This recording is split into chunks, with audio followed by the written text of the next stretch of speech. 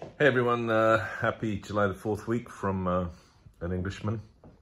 We've been pointing out that you can always, you can always choose Boris Johnson for your next president. He was born in the US, or if you want a 3-year-old president, we can make all sorts of jokes about that. Then I think, if I'm not wrong, Lilibet, what she called Windsor, is available. She was born, Harry and Meghan's kid was born in the USA. Trouble is she's only 3 years old. Anyway, more seriously, the phone blew up today with chat that Chevron is settling with Exxon on Hess. But I think, the smart hedge funds were saying, look, that's clearly somebody goosing the market, trying to get out of a position, because why else would you come out with that rumor during July the 4th week? And, it's hard to disagree with that. Speaking to the companies, there's nothing really meaningful coming out of what they're saying. It's really what the hedge funds are saying. And as it is, the current guidance remains that we'll get, hopefully, an FTC settlement in Q3, which is completely unpredictable, essentially, but has to happen sometime. And you should get, because they're progressing with the arbitration and now have 3 arbitrators, you should get, we're hearing from the Hess side that, they're still looking for year-end for this to be approved through settle, or at least for the arbitration to be settled.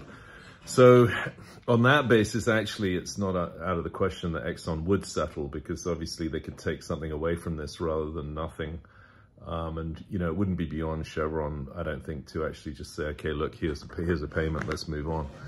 So that's why it's got the merger up so excited. It's too suspicious given the timing. But it's not, it's a brilliant rumor, because essentially there is a real possibility of settling. Anyway, that's that. I don't know if you got the memo, but we're quite bullish on oil here, actually. I mean, we've said all along that Q3 will be a tightening quarter. And so we're looking for oil price to do well here, and particularly tomorrow, watch out for the DOE data to come in with a draw. We've had a couple of big builds, which the market has kind of held up to, which is bullish, obviously, because the builds have come through, but oil has gone up.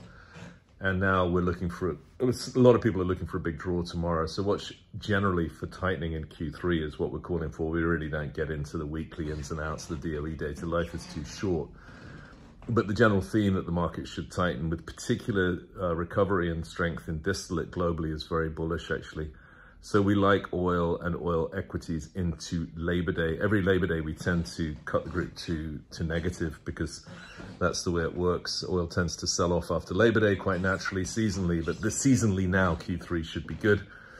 And, we like some of the things that sold off during Q2. Q2 ended up being rough for us, oil's relative, whilst things like Nvidia went mooned. But now we're in a recovery process, and some of the really good names, the ones that have gone up the most this year, the oil names that have gone up the most this year but sold off the most over the course of Q2, would be some of the names that we like. And an example would actually be Exxon. You could also do Diamondback. If you're really bullish, you can buy a rig which has been beaten up and is in the bottom right, in the bottom left quadrant, the bad performing quadrant. And then there's other stuff that we continue to avoid, such as solar. Notwithstanding the potential for a different outcome regarding presidential candidates, I think solar will struggle as long as it looks like Donald Trump's going to win. But, who knows, maybe we'll get a sudden shift there in terms of whether or not Biden runs, and that could dramatically change the situation with solar, which I think will be driven by, the risk of a Trump win and the deregulation being unsupportive of solar and alternative energy stocks. So we'll see. Although I was looking at one broker saying that they thought that a Trump win would be positive for First Solar and for Tesla. Not sure I fully understood that, but there you go. Okay, that's about it. One thing that we should talk about at this time of year is refining. The refiners have been beaten up, and you're seeing the earnings estimates for Q2 getting slashed. For example, PBF and others. But we had Delek on our call this week, Uzi Yamin, saying that Delek had been running very well. And I think that generally speaking, Q2 will come in okay.